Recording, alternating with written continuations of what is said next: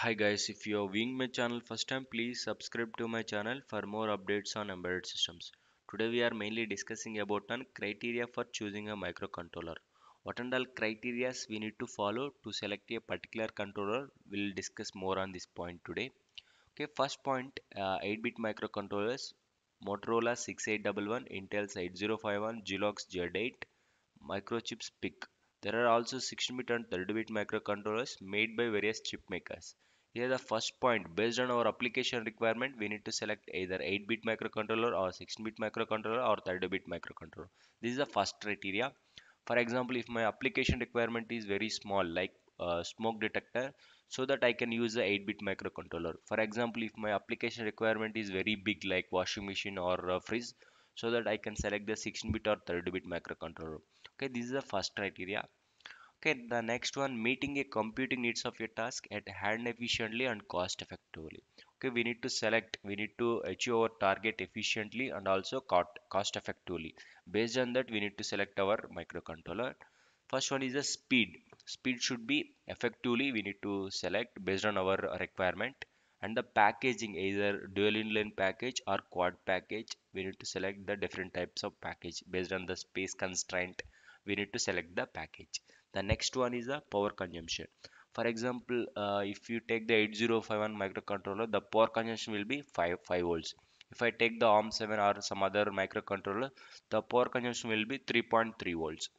Okay, based on our power consumption also, we need to select our microcontroller. Why? Because the backup of the microcontroller will be more if the power consumption is very less.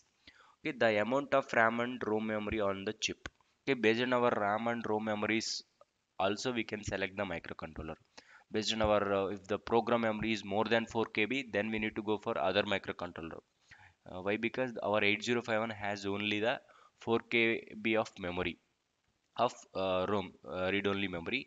That's why if the RAM has only 128 bytes, if it is more than 128 bytes, then we need to go for the other microcontroller. Based on our memories also, we need to go for another microcontrollers.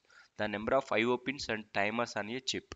Okay, based on if the IO pins are not sufficient, if I use the 8051 microcontroller, my IO pins are only within 32 IO pins. For example, if these 32 pins are not sufficient, then we need to go for other microcontroller.